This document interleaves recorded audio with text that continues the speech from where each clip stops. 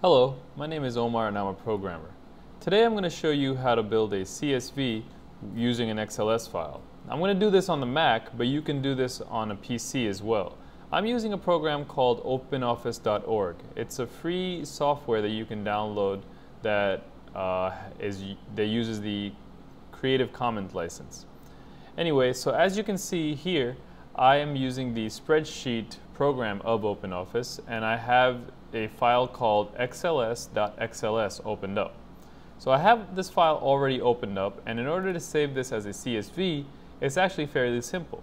Just click on File and click Save As, and on the file type, just scroll down to where it says Text CSV and click on Save.